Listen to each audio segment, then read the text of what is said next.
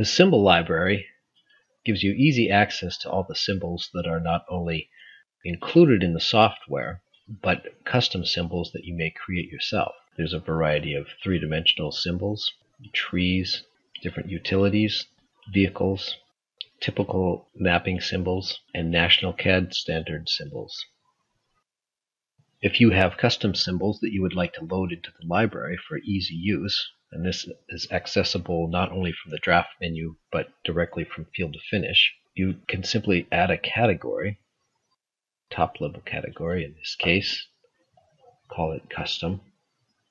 Once if I've created a category, I can highlight that category and import symbols.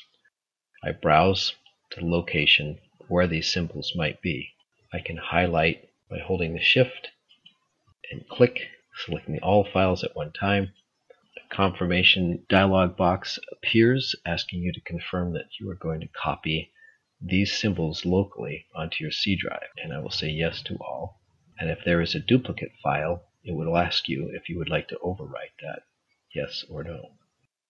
Save that, and next time I want to draw a symbol, I can select that symbol by finding my category and pick any one of these that I had created. When you place the symbol, note the layer name that the symbol is going to be placed on, as well as the symbol size. This symbol size is a scalar that is associated with the drawing scale itself. Note I also have the option for prompt for erase existing symbols.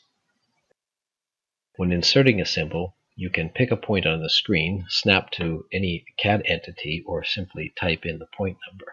Because the option of prompt for existing symbols was set, it is asking me whether or not I want to erase the existing symbol for that point. I'm going to say yes, and it is replaced with a new symbol.